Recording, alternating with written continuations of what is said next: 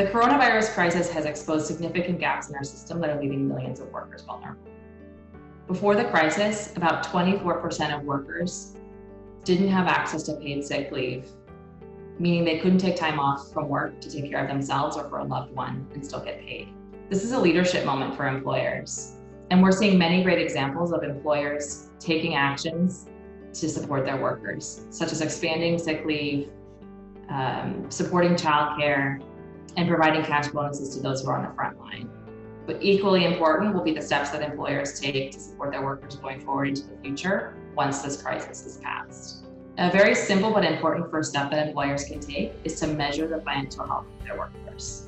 It's only by understanding the specific needs that their workers have that employers can design effective policies and programs that can actually make a difference in their workers' lives.